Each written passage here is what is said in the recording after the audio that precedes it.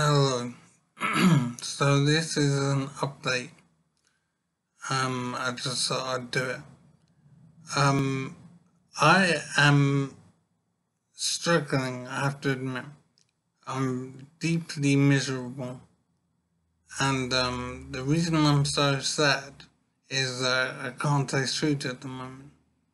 So, and it really worries me because I think I've been busted up like this for a long time, as in years.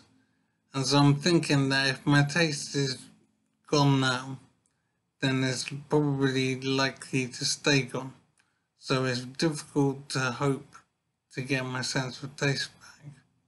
So I'm deeply miserable because food and my phone are probably the only things that I have in life that give me any pleasure. And so I'm glad to have food, so don't get me wrong. But I'm so unhappy about eating it, and the frustration is unimaginable. And be glad that you can taste your food, because to not taste it is incredibly awful. So I'm feeling very sorry for myself, and I'm wondering how I survive going forward. It's really not easy, and I'm glad that I'm still keen to make life work somehow, because the feeling could be suicidal, but I don't feel that way, and I'm very glad to not feel that way.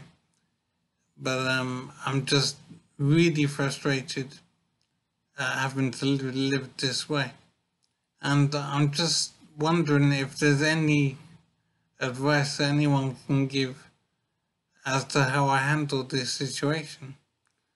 So I really don't know what to do. I mean, it's just like eating cardboard or whatever. It's just deeply awful. So I'm wondering how I survive. I'm thinking maybe the texture or whatever. Maybe like rice is better than pasta, for example. But I'm worried that there is no solution and I just have to be miserable forever. And that's an awful prospect. But I have to face up to it that it might have to be this way. So my memory, I don't think there's been any improvement in that. I am getting more organised with notes and stuff, so I am managing it as well as I can. So that is very strange to my memory. I'm trying to think if any memories have returned. I think if I work on thinking, then certain things can come to light. Then it gives me hope that my memory is still in there somewhere, and it might possibly return one day. So I'm definitely hopeful. So I don't know if I finished moaning for now, but life is extremely difficult, and I haven't worked out how to make it possible to live and try and be remotely happy. In fact, I don't even want to be happy. I want to be less unhappy. So I just want to try and find a way to do that.